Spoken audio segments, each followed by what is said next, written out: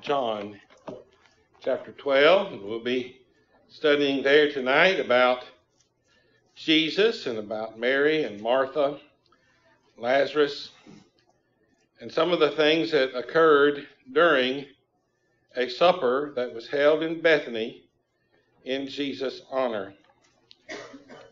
John chapter 12, beginning with verse 1. Then 6 days before the Passover, Jesus came to Bethany, where Lazarus was, which had been dead, whom he raised from the dead. There they made him a supper, and Martha served, but Lazarus was one of them that sat at the table with him. Then took Mary a pound of ointment of spikenard, very costly, and anointed the feet of Jesus, and wiped his feet with her hair. And the house was filled with the odor of the ointment. Then saith one of his disciples, Judas Iscariot, Simon's son, which should betray him, why was not this ointment sold for 300 pence and given to the poor? This he said not because he cared for the poor, but because he was a thief, and had the bag, and bare what was put in it. And then Jesus said, Let her alone. Against the day of my burying hath she kept this. For the poor always you have with you, but me you have not always. Most people of the Jews therefore knew that he was there, and they came not for Jesus' sake only, but that they might see Lazarus also, whom he had raised from the dead. But the chief priests consulted that they might put Lazarus also to death, because at reason of him many of the Jews went away and believed on Jesus. As we have observed before, the ministry of Jesus, his public ministry, is coming to an end. At the end of chapter 12, John will give a summary there beginning about verse 44, quoting from Jesus about the ministry of Christ. And then chapter 13 will mark the beginning of the end, if you will, with Jesus washing the disciples' feet. John is chronological more so than the others, and so there is a little problem with some chronology here at the beginning of the chapter. And then there are a great many things that John just jumps over here at the end of these few days to go directly to the Passion of Christ. But notice there it says that 6 days before Passover, Jesus came. And there's some question as to what day of the week this may have been. I'm inclined to think that Jesus arrived in Bethany on Friday afternoon. And that evening, as the sun was setting and the day was ending, the disciples sat at this table with Jesus and Lazarus and Simon, who was their host according to the parallels in Matthew and Mark. And they engaged in this meal where Mary came and anointed the feet of Jesus. This account is put in a little bit different place in Matthew and Mark, but all three of them agree in one thing, and that is that it was before the Passover, and that it is primarily mentioned in order to set the stage for Judas betraying Christ. And I'll have some more to say about that in a moment. I believe that the 6 days tells us when the feast occurred, and that primarily because of verse 12, where the statement is made by John that on the next day, much people that were come to the feast when they heard Jesus was coming to Jerusalem took branches of palms and so forth, thus talking about the regnal entry of Jesus, or what some folks call the triumphant entry of Jesus into Jerusalem. Well, we know that occurred early in the week. It was the first thing that is recorded about Jesus coming into Jerusalem. And so to have him coming in on the Sabbath day doesn't fit, and to have him immediately then coming on the day after the day of the Sabbath doesn't fit. And so we've got to try and get these in here. And so I just think that John is saying 6 days before, which puts us on Friday, and Jesus resting because the the actual eating of the meal would have been right there at the end or the beginning of the Sabbath. And so that would be one day, and then so on and so forth, counting forward. But there are several scenarios that are used, and we may or may not ever be able to resolve them. But again, it's not the days and how they're actually counted that's important. It is the purpose for which this feast is mentioned in all three of the accounts. And that is to get us to focus on what Judas was doing. So it says there that they made him a supper. And the question comes, well, who made the supper? According to the list here, Martha seems to have been the hostess, because it says that she was serving there in verse 2. But according to Matthew 26 and verse 6 and Mark chapter 14 and verse 3, the feast or supper is held in the house of Simon, who is called the leper. And that it's just like Simon the sorcerer. We sometimes refer to Simon the sorcerer, but actually he was not a sorcerer. He had been a sorcerer. He who had previously practiced sorcery. And so that's the idea here. Simon is a leper. He had been a leper, but Jesus healed him. And it's interesting that in Mark and Matthew's account, the disciples are not mentioned by name. Judas is not called out as having said these words, but John makes sure that we know it was Judas who voiced the sentiment that this ointment should have been sold and the money given to the poor. And he is specifically referred to by John as Simon's son. And so it seems that Judas Iscariot was the son of Simon the leper, who was this disciple who was host of Jesus here in Bethany. So now we kind of get a sense of some things that we may have not realized before, and how Judas came into this inner circle of Jesus' disciples. But he had been a part of this close group of disciples whom Jesus had spent so much time with. Here Simon is his host, Martha is the hostess, and so that indicates a very close relationship. Maybe Simon's wife was dead, we don't know for sure, and that she's over there waiting, serving in that capacity. But to have this relationship obviously shows these folks were friends, they knew one another well, and this explains how Jesus came to be associated with Judas Iscariot. Jesus is the guest of honor, and Lazarus is there. We've already mentioned Judas is there. And then some of the other disciples are there. We know this from Matthew 26 in particular, because there Matthew says that it wasn't just Judas alone. He doesn't even mention Judas, but he says that some of the disciples said. And so while we want to properly, because John does this, so we know Judas was leading in this sentiment, but Judas was not the only one who had this sentiment. And then the central character, perhaps, as far as the things that are taking place, is Mary. And once again, we see that Mary is not serving. We were introduced to her in Luke chapter 10, and Martha complains, says, Mary has left serving. And so here again, Mary has left serving, and Martha's doing the serving, but this time she's not complaining. And so we have Mary and Martha, but Mary is doing something else that's very important here. We're going to talk about that in just a moment. Someone might say, well, why have this supper and why all this to do? Well, again, it's the Passover season.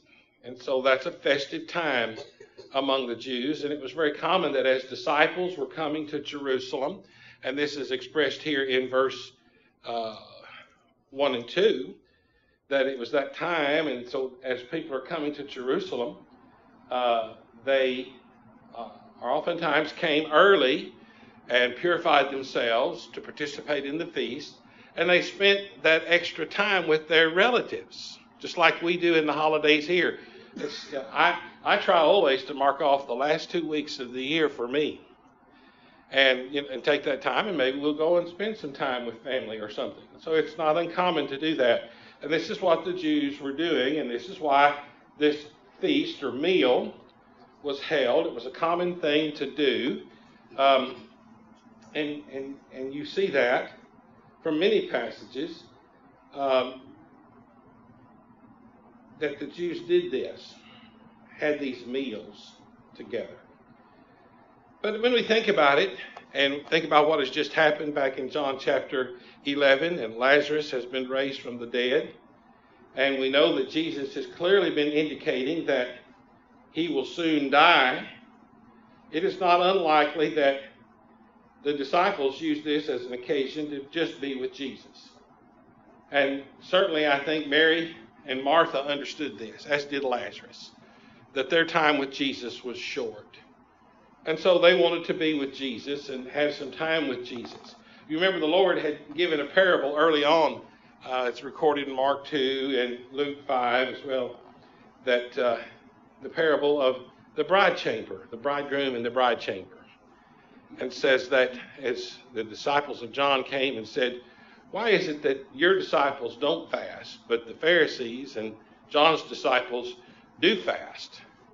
And Jesus gave this parable. He said, well, do the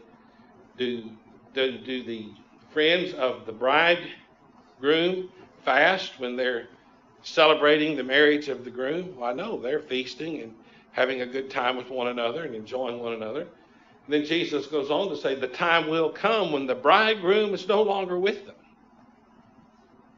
that they will fast. They will long for one of the days of the Son of Man. And so it is evident that Jesus knew he would lead his disciples, and I believe his disciples are beginning to understand this. But you know, for nothing else, it's just simply a good opportunity to hear Jesus teach.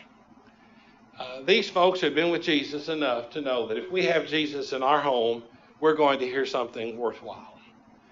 And that's the way it was anytime Jesus accepted someone's hospitality. Remember there in Luke chapter 7 was Simon the Pharisee, another Simon, but Simon the Pharisee. And it's also in that chapter we have another woman who washed Jesus' feet. But nevertheless, Simon the Pharisee, Jesus said to him, Simon, I have somewhat to say to thee. And Simon said, say on, Lord. And he wanted Jesus to teach. And so Jesus gave a couple of parables on that occasion. One dealing with that woman who had washed his feet. And so we see that it's just a good reason to have Jesus is to have an opportunity to teach. And we ought to realize that hospitality in our home is an opportunity, an occasion for teaching. It's an occasion for encouraging one another. It's an occasion that we can use what we know about Jesus and what we know about Christianity to share and to teach and to hopefully lead others to Christ. Now imagine, if you can, a large area in the courtyard. Most of the Jewish houses had flat roofs, and so it's possible they were up on the roof, but it doesn't say that they are. It doesn't give any indication of that. But they're probably out in the courtyard of the house. A large open area that would have been exposed outdoors. It may have had some sort of covering over it. But here's Jesus sitting at the head of a long table. Not a table like you think of in your dining room, but a low table. And they are reclining at table. And this is exactly the word that is used in several passages in the New Testament to talk about Jesus and the disciples eating. It'll say, the word will be meat, or they took meat, or they ate meat, meaning food. And the idea is that they were reclining at table. And again, that's something that had no meaning in 1611 because Englishmen didn't lay down to eat. They sat up at a large table to eat. And in the picture of the Last Supper that when that Leonardo da Vinci painted, and he has them sitting at a long table and the disciples on either side, kind of like on a dais or something before a big audience. And that's not the way this was at all. It was just a low table around which there were cushions or couches, or the scripture calls them beds. Sometimes Ezekiel 23:41 is a passage that describes this perfectly. And so here's Jesus at the head of the table, perhaps Lazarus on one side and Simon on the other. And then down either side of this long table are the remaining guests, reclining on one arm up against the table on these couches, these pillows. And this is how they were eating. It was a common way in which to eat in those days. And then the women were serving from behind. This also explains how Mary was able to come up behind Jesus and anoint his feet. She didn't have to get down underneath the kitchen table to do it, but she rather came up behind him and was able to anoint his feet because he was reclining at table. And so the other disciples are there, and they are engaging in this meal. So Mary comes. And as we've said, this is the sister of Lazarus and Martha. And she's not to be confused with this woman over here in Luke 7, who also washed the Lord's feet. And someone says, well, how do you explain that? Two different women doing the same thing. This is another example of where some folks try to find discrepancy or confusion in the text and say, well, the Bible contradicts itself. And said, that was Simon's house in Luke 7. This is Simon's house over here in John chapter 12. But that Simon over there was a Pharisee, and this Simon over here was a disciple of Christ. And so here's these contradictions in the story. No, two different stories, two different Simons, two different occasions, because John, as well as the other authors, Matthew and Mark, are very clear that this story that we're talking about tonight occurred at the time of the Passover. Well, then how do you explain this, preacher? Well, it seems to me that the easiest matter is to recognize, first of all, it's two different women who do the same thing. Well, why would they do that? Well, it's the custom of the day. Notice there in Luke 7, though I don't think, as I've said, this is not the same narrative, but Jesus talks about the custom. And so that's why I want to turn over there to Luke chapter 7. And said that verse 39, now the Pharisee which had bidden him saw it, that is this woman, anointing his feet and drying them with her hair, kissing his feet. When the Pharisee which had bidden him saw it, he spake within himself, saying, this man, if he were a prophet, would have known who and what manner of woman this is that toucheth him, for she is a sinner. And then Jesus answering said unto him, Simon, I have somewhat to say unto thee. He said, say on, master. And there was a certain creditor which had two debtors, the one owed 500 pence, the other 50. And when they had nothing to pay, he frankly forgave them both. Now tell me, therefore, which of them will love him the most? And Simon said, I suppose he that to whom the Lord forgave most. And he said to him, you've rightly judged. And then he turned to the woman. He said to Simon, see this woman? I entered your house, and you gave me no water for my feet. Jews went everywhere walking, and the sandal of the day would not be like our heavy-duty shoes. And so it was the custom to provide, when guests came, an opportunity to wash their feet. This is what we see Jesus doing later in chapter 13 of John, washing the disciples' feet. It was an act of hospitality. And for the host to do it was a demonstration not only of hospitality, but of humility and appreciation for his guests. But he goes on to say, you didn't provide me any water.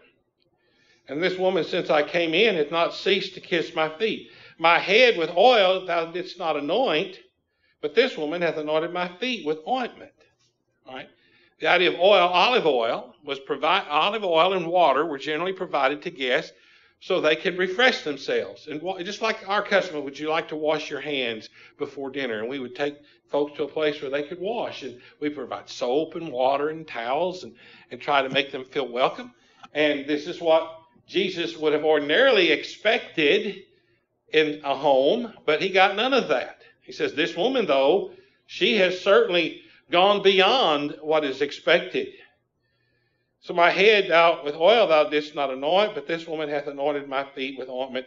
Wherefore I say unto thee, her sins, which are many, are forgiven, for she loved much. But to whom little is forgiven, the same loveth little. And he said to her, thy sins are forgiven thee.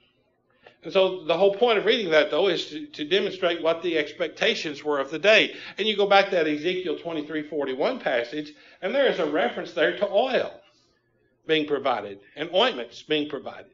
The same thing in Psalm 23 and verse 5, which is the shepherd psalm. Thou preparest a table before me, and my cup runneth over. My head thou didst what? Anoint. And so the context there is of a supper, a preparation, a receiving.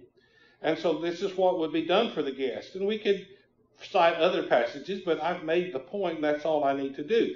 These women then were observing the customs of the day. And what better way do you demonstrate to someone that you respect them, that you love them, that you're glad they're in your home, than to provide them with what are the basic standards for customary reception? Just show the general kindness that one ought to do. So both of these women were acting out of love. And that love comes from faith. Now, while we might argue that what either one of them did was still somewhat extreme because they're using this costly ointment and that they're anointing his feet as well as his head, because Matthew and Mark indicate that Mary anointed Jesus' head as well.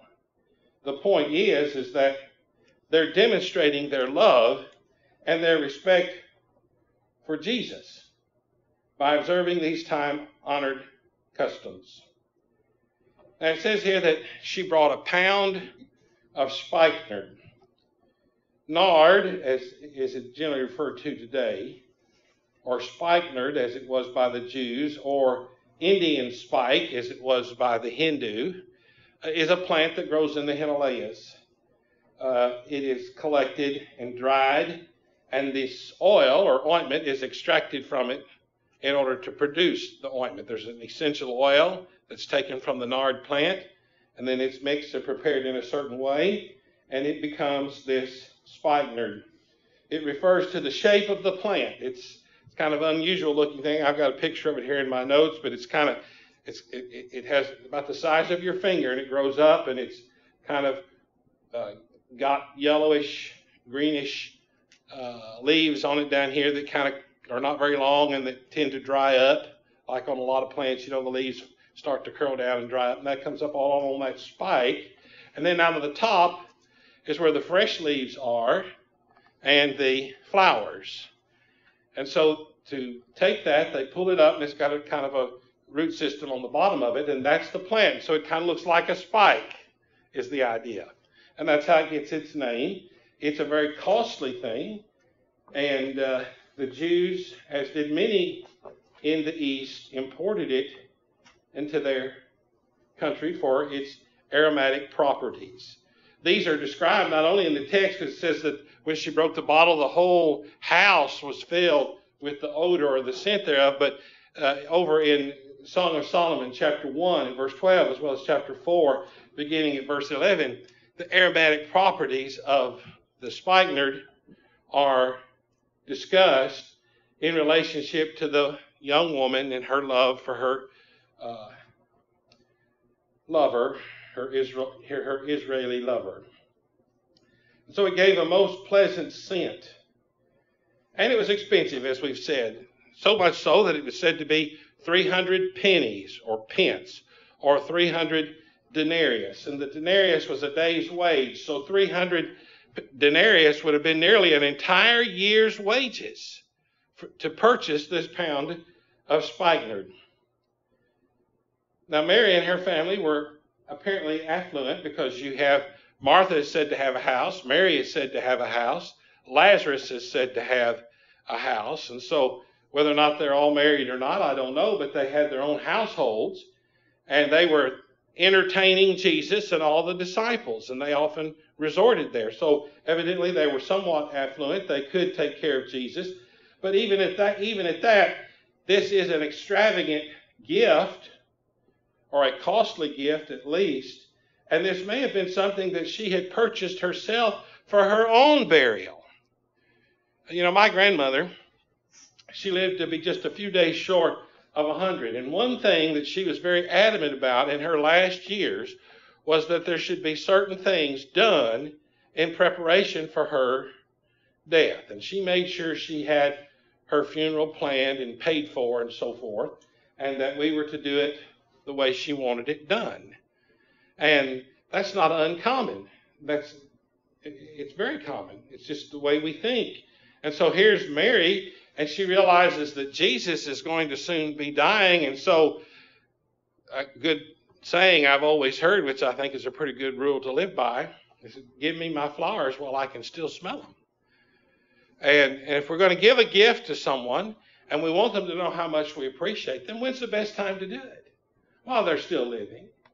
And so that's evidently what Mary does here. And she takes this gift, which was her own. It was hers to give. She could do with it what she wanted to. We're not certain why she had it, but nevertheless, she had it and she brought it and she gave it to Jesus. And so once again, we see a woman showing genuine love and respect. And it's altogether out of character with the context as well as the character of either of these women to suggest anything here other than a genuine demonstration of love and affection that was certainly holy and righteous and well-deserved on the part of Jesus. And so she anoints his head and his feet. And as is so often the case, somebody has to criticize something that's good. Doesn't that just aggravate you? When someone just does something that is just intended to be nothing but kindness and because they want to show their love and affection, and they do it, and then someone has to say something about it. There's something wrong with it. And so Judas speaks up, and he criticizes what she does there and says in verse 5, "Why was not this ointment sold for 300 pence and given to the poor?" And then verse 6 is a parenthetical expression supplied by John to let us know this fellow didn't carry anything about the poor.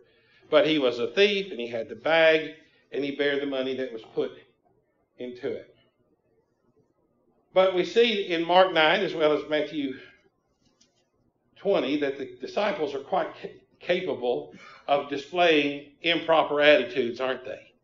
The whole bunch of them had been walking with Jesus just shortly after he had told them that he was going to Jerusalem to die, and they were arguing amongst themselves about who would be the greatest in the kingdom. And so they could demonstrate some real petty jealousy and some poor judgment. And that's what you have here. You have these men showing just how small they were capable of being. And I think there's a lesson to be learned there as well. That regardless of how we think we are following Jesus, we can do some pretty terrible things as Christians. I mean, this isn't murder, granted. This isn't stealing necessarily, even though Judas was a thief, but they're just criticizing her. They're picking at her. Here's a room full of men, primarily, and so this woman does something that calls attention, not intentionally, but necessarily, calls attention to herself and her affection for Jesus, and the spotlight is off of them, and it's on her, and so now someone has to criticize it. Just petty behavior. And you know, we can do a lot of damage with the tongue. And so Judas leads the pack here. And John says that he did it because he was a covetous man. He wanted what that was worth. It wasn't because he cared about the poor, but he wanted that money. And you can think, why? Because he had the bag, and he was a thief. The man was an embezzler.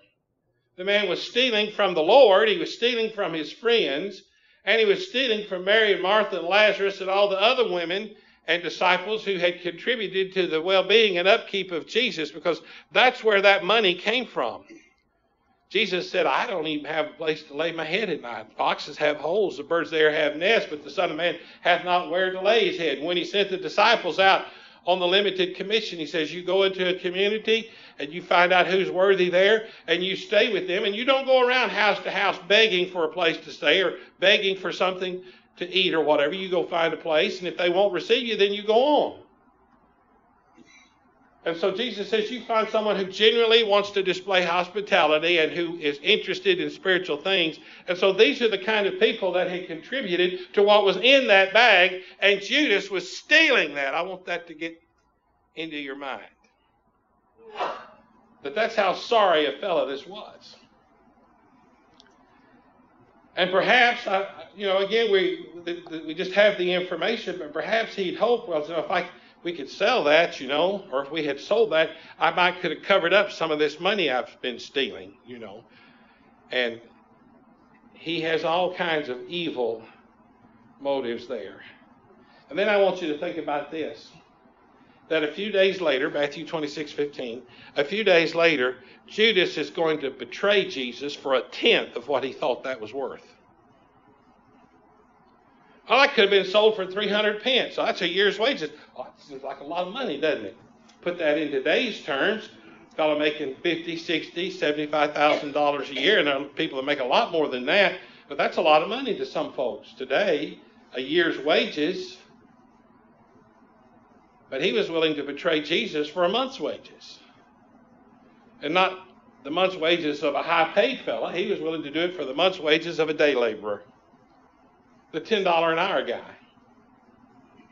So 40 hours a week, 4 weeks, at $10 an hour. What is that? $1,500, $1,600 in today's wages for a $10 an hour job? That's what Judas was willing to let Jesus go to the cross for. Just a handful of silver.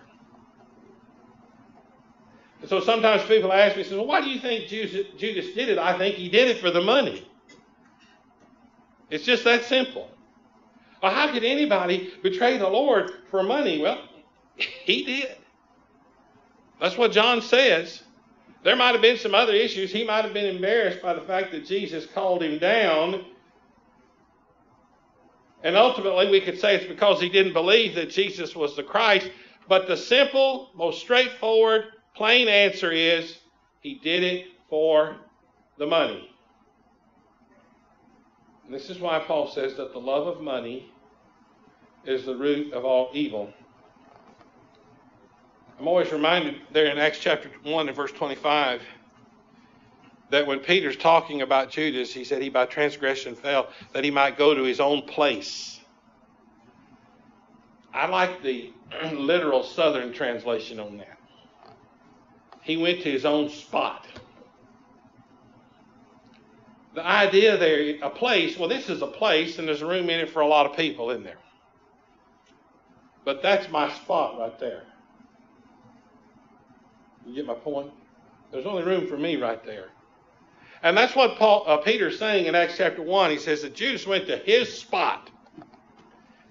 Except you believe that I am he, you shall die in your sins. See, Judas died, and I believe the Bible teaches he was lost and went to hell because he betrayed the Lord for the money. Now, granted, later he regretted it, someone says. Yes, he regretted it. He tried to give it back to the Jews, and they wouldn't take it, and he threw it down in the temple, and they went, and Peter even refers to that in Acts chapter 1, that he, Judas, referring to what he did through the agency of the Jewish leaders, purchased a field with his own money, with that money he used to betray Christ, and then he went out and hanged himself there. They bought the field where he had hanged himself, the potter's field, and they had let him hang there till he rotted off the tree, which was against the custom of the Jews to allow a carcass to be exposed like that. But he hung there till he rotted off the tree and fell down, and if you'll pardon the language, it's pretty plain there, till his bowels gushed out. That's what that fella got, and he deserved it. And that's what Peter's saying. All because he loved a little money. Now I want you to think about that and how that can affect your eternal destiny. Well, then Jesus speaks up and he says, let her alone. So Jesus is not going to let these men bully Mary. And have you ever given any thought to the fact that how Jesus elevates women? You know, these modern wags today, they talk about, oh, Christianity is anti-women, it's anti-this, it's anti-that. We're intolerant, we hate genderism and all this stuff. You know, we're intolerant. That's the word. That's what I'm looking for. We're intolerant. And we try to put women down. We try to put people who are engaging in sin down because they want to say it's their choice or their right or whatever. And that's not it at all. And when you look at Christianity like you ought to look at it, Jesus elevates women. He didn't let these men bully her. He said, you leave her alone. She has anointed me against the day of my burial. And then Matthew and Mark says she had done what she could. She did all that she could. That's high praise, to have done what you could. It says you leave her alone. And so Jesus elevates women. He elevated women by including them in his ministry, going back again to that reference I made earlier about the women who contributed to the care of Jesus. These women are mentioned there in Luke chapter 8 and verse 1 and following. Have you ever thought about who it was that washed Jesus' clothes? Did you ever think about who it was that cooked his meals? These are the women that took care of Jesus. And there were other women in these communities where they would go and stay. And these women, they served, but Jesus made it clear. He says, look, your place is not just a place of manual labor. This is the whole point of Luke chapter 10. It says, Martha, you're worried about a lot of things, but one thing is needful, and Mary hath chosen the good part. And so while women might be limited in their roles in some respect, they're not preachers, they're not elders, they're not deacons in the church. So I said, yeah, they're just the servants, they're just the slaves. No, Jesus said they're disciples. And the fact that they're disciples is more important than anything else. That's the good part. And Paul went on to make it clear when he talked about there is no respect of persons, and he takes that principle that he introduces in the book of Romans to say there's no distinction between Jews and Gentiles. He brings it over to the book of Galatians in chapter 3 and says there's neither male nor female. The fact that we have different roles in the kingdom does not diminish our importance to God because of our gender or because of our education or because of our socioeconomic status. Those things don't matter. And so Jesus elevated women. And he understood that their spiritual needs were just as important as any man's spiritual needs. Going back again to Luke 7, that woman who came, upon whom Simon looked down so much on because she evidently was a woman of the street, calls her a sinner. If he knew what manner of woman she was, and there's no reason to doubt that he's not characterizing her past life correctly, but she had heard about Jesus, and she'd heard about grace, and she'd heard about the forgiveness of sins, and she came to Jesus as a penitent sinner. Much like the woman in John 8 who was taken in the act of adultery, to whom Jesus says, go and sin no more. These women who were abused and oftentimes misused and ill-treated and forced into circumstances which were degrading. Jesus recognized that through the forgiveness of sins, through his death, he could elevate them. And so wherever Christianity has gone, the condition of women has improved. I'm amazed at some of the things I hear. Where do you think the idea of gender equality comes from? That's a biblical precept, folks. A biblical precept. There is no difference. They're entitled to the same rights as everyone else is entitled to. Well, so Jesus says, let her alone. Against the day of my burying has she done this. And here again is the great teaching moment. Against the day of my burying, necessarily implied in that is what? I am going to die. And when you think about it, it's within a week that this is going to happen. Jesus is going to be arrested in the Garden of Gethsemane. And it seems to me that Mary understood this before the 12 did. Because they're complaining about it and they're not seeing it for what it is. And Jesus sees it for what it is, an act of love, a demonstration of faith. The fact that she realizes he is about to die and they don't get it. So Jesus reproves them for it. Seems to me Mary's been listening. Martha had been listening. Mary, she chose the good part, it says, and then she had a moment of doubt and weakness when her brother died. But Martha, she pulled through on that, and she came to Jesus and she says, I know that my brother will be raised in the last day. She'd been listening. She understood. She said, I believe that you are the Christ, the Son of God, who should come into the world. That's weeks before Peter makes a good confession.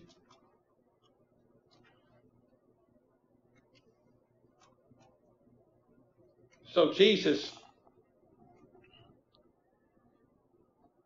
is pointing out what she did on the basis of her faith. And I believe it would be altogether out of the character of the Lord to assign a motive which didn't exist. Would it have been right for Jesus to say, she has done this against the day of my burying and she didn't have a clue? Or she had some other motive? No. Jesus rightly represents her motive. So I know she understood. Jesus goes on to say, for the poor always you have with you. And I think we miss that. Deuteronomy 15:11 states that as a truth. And I'm not saying that we don't always have the poor. We do. That's a perennial problem. But Jesus is not talking about the poor here. Jesus is talking about opportunity. What was the point of contrast? Judas had said, well, we ought to have taken this and sold it and given the money to the poor instead of giving it to Jesus, as if there was something wrong with their having anointed the feet of Jesus. You realize that when he criticized Mary, he criticized Jesus as well?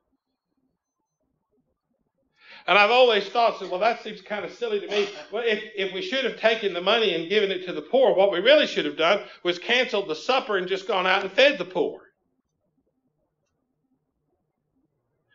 When they're criticizing Mary and they're criticizing Jesus, what they're doing is criticizing themselves. Isn't that the way it is? Isn't that just the essence of hypocrisy anyway? Is to apply a standard to others that you're unwilling to apply to yourself? It's really kind of comical what's going on here if it weren't so pathetic. A room full of men overcome with petty jealousy for a woman who is doing something based upon a genuine faith that Jesus is about to die for her sins, and the best they can come up with is, well, we should have taken this and given it to the poor. Hypocrite.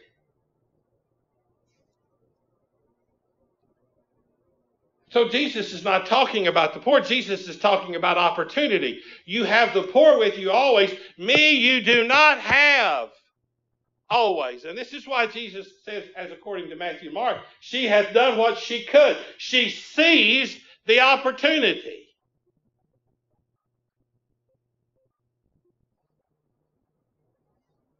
And so she used it to demonstrate her faith.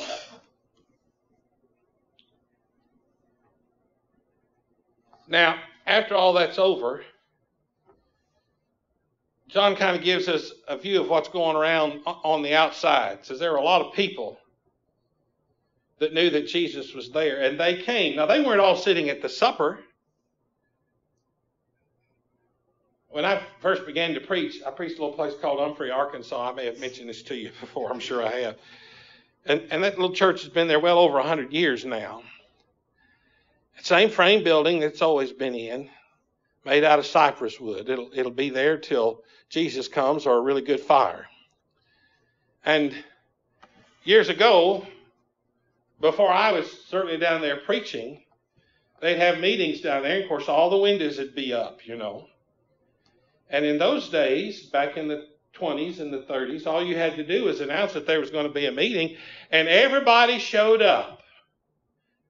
And the building would be full, and the windows would be up, and there'd be the hangers on, and they would literally be hanging on outside the window, kind of leaning in, looking to see what was going on, you know. Everybody came. They didn't want to get inside because they didn't want to get too involved, but they'd hang on the windows, or they'd sit out around and listen to what was going on. Used to have a big tent meeting or something, and they'd get a microphone, and there'd be people who'd be under the tent, and there'd be people out in the cars, and then there'd be people on their porches and so on and so forth. And the microphone wasn't for those under the tent, it was for everybody else. And so that's what you have here. You have these folks who are coming, perhaps out of curiosity. Some of them may be there because they're the enemies of Jesus. But the thing about it is that there were a lot of them who were there when they came and they heard Jesus and they saw Lazarus. What happened? They went away believing.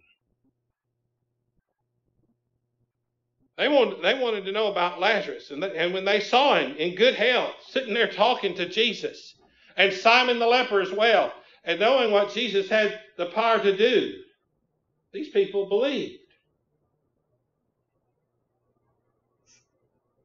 And so it says in the next verse there that the Jews wanted to put him to death, that is, Lazarus, because he wasn't helping their cause any either. And are we surprised? Jesus says if they want to do it to the teacher, what are they going to do to the disciple? Don't be surprised.